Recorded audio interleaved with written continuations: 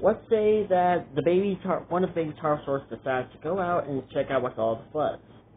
And of course, they do, but the poachers end up threatening one of the babies, which gets Rexy's attention. Now, we also got to think that most modern-day birds, they take turns on taking care of the offspring. Most likely the same thing will happen here. Rexy and the female tarbosaurus will take turns on looking after the babies. So let's say during this time, the tarbosaurus was out hunting, and Rexy was the one staying behind to watch over the babies. And she saw the poachers threatening one of the babies, and her motherly instincts kick in, and she goes into full protective mode.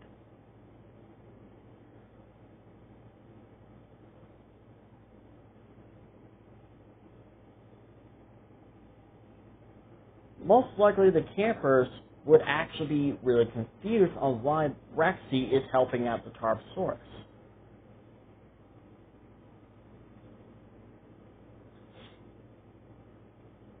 Not only that, but the poachers will be wondering that too, because, yes, they're very similar, but not really the same species. They're very similar, but close enough.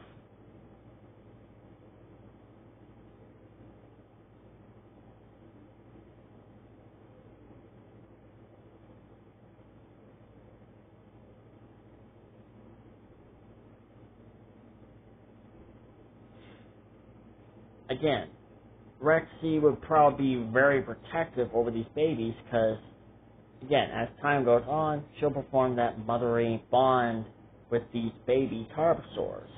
Despite not actually being related to the babies, most likely she'll look at the babies as if they are her babies.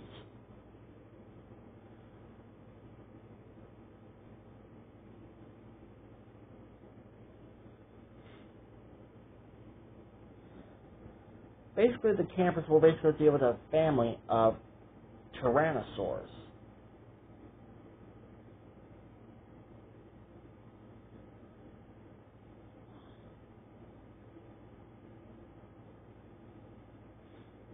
That was for Camp Cretaceous. Now let's take a look about what would happen in Fallen Kingdom. Most likely, Rexy and the female tarbosaurs will do whatever they can to find enough food to feed the baby tarbosaurs. Let's say the tarbosaurs are now juvenile. The baby tarbosaurs are now juveniles. But them being juveniles, they're basically old enough to help them out on the hunt.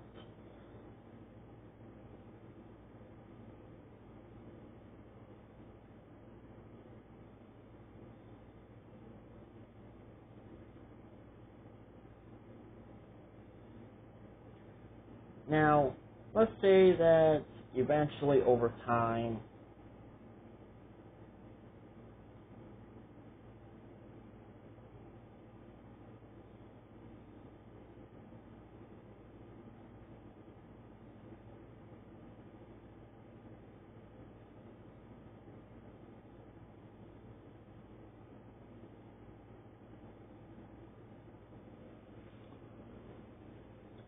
let's say that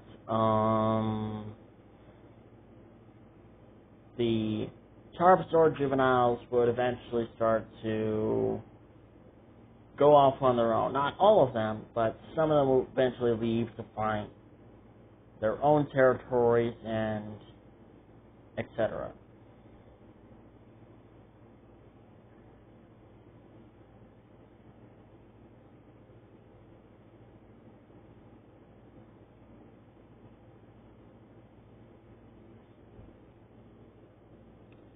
Sorry about that. Anyways, let's say that Rexy and the female tarbosaurs eventually get taken off the island along with a few of the baby tarbosaurs, let's say 3 of them, and the others unfortunately did not make it. The female tarbosaurs will be in mourning over the loss of most of her offspring that did not make it. Rexy will be in mourning too, considering that she viewed the babies as her offspring too. But they will be at least thankful that 3 of them are alive.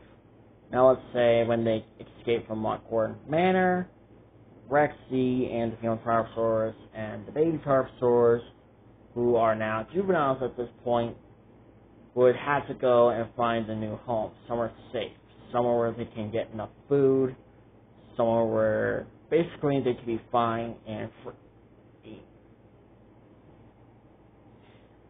Now, since Rexy and the Tarbosaur family don't really have anything to do in Fallen Kingdom, considering Rexy didn't have much of a role in Fallen Kingdom besides of just being there, which was my one problem I had with the film, was that the fact that Rexy was not really useful. She was just kind of there.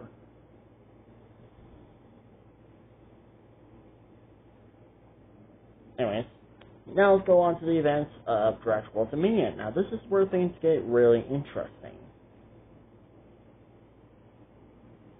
Let's say once when Rexy and the Tarbosaur family enter into Biosyn Valley, they would immediately try to find their own territory and somewhere to stay. Now, let's say, for example, instead of Rexy encountering the Giganotosaurus, let's say one of the baby Tarbosaurus encounters him first. And foolishly, he tries to fight the Giganotosaurus, but gets his butt nearly killed until Rexy and Tarbosaur pack show up, and the Giganotosaurus is just like, you know what, this is not a fight worth winning. They outnumber me, so I'm just going to turn around and go my own way. I'm just going to go my own direction.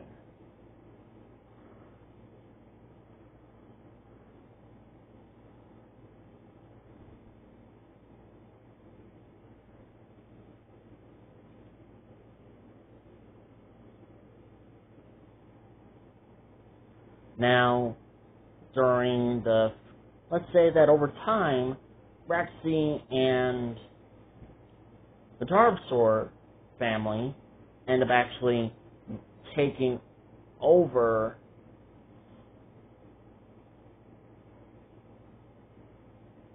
for every kill that the Giganotosaurus makes.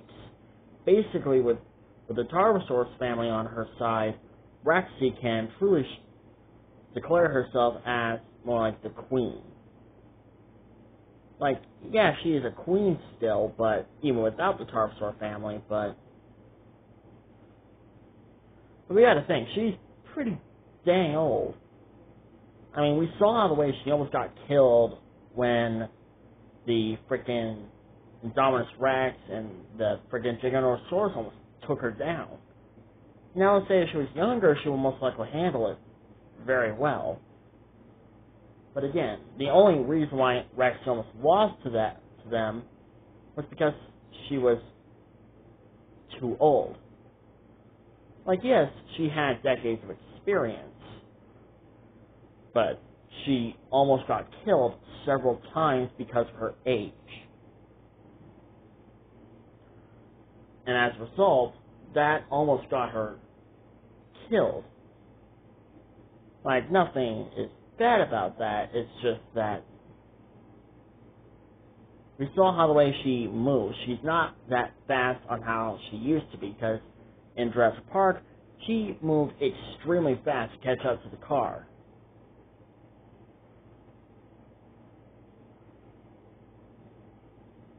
She was quite literally fast. Now, I know you guys are going to say, well, what about Camp Cretaceous? She moved pretty fast. Yes, but she wasn't that old. She was old, but not that old. How the way she is old in Jurassic World Dominion. And it's back to the theory. So, yeah, Rexy would definitely be more safer with the Tarbosaur family, because as long as they have each other, they'll be fine.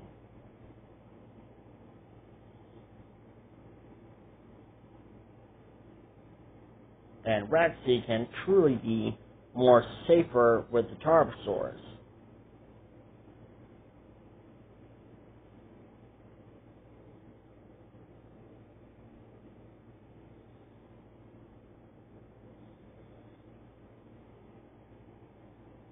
And in the end, let's say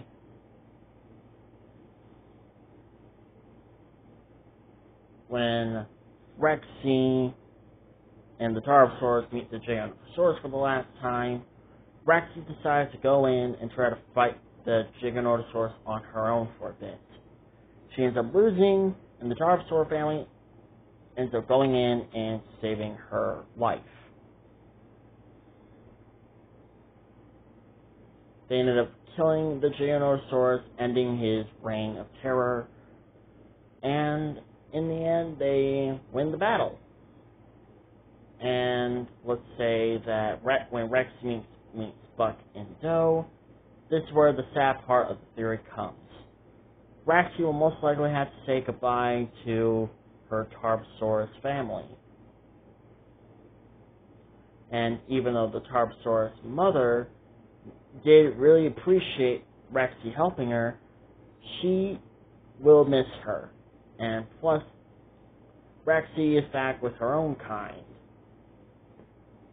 I mean, sure, there could be the theory where they could stay with Buck and Doe, but let's just say that it is basically the tarbosaurus' mother's decision to let Rexy be with her own kind.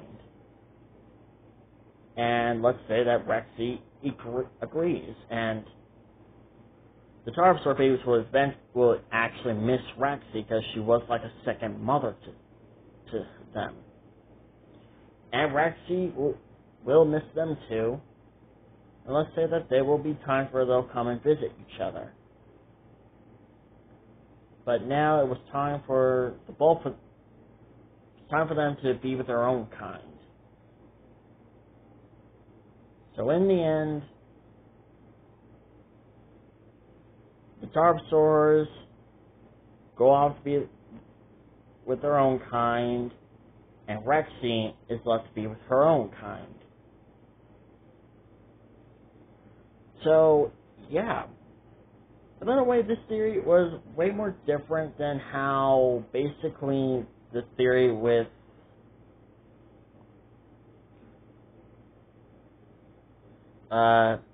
what if she meant Big and Little Edie. Basically, she had no reason to leave them. They were a big pack. A big pack. So Rexy had no reason to leave Big and Little Edie when they meet Buck and Doe. That's the only thing that's different between these two theories. Rexy and the Tarbosaurus, on the other hand, they had to leave each other so they could be with their own kind. So, yeah. Again, the events of Jurassic World, Camp Cretaceous, Fallen Kingdom, and Dominion would change, but not that big, comparison to what if Rexy met Big and Little Edie. Basically, yeah, if she met the Tarbosaurus, basically the entire Jurassic World franchise would change a bit. Not as big when she met Big and Little Edie, but big enough. So yeah, what would you guys think? What do you think would happen if the Tarbosaurus saved Rexy? Let me know in the comments below. Anyways, hope you guys have a great day. Subscribe, like, and comment. I'll see you guys in my next video. Bye-bye.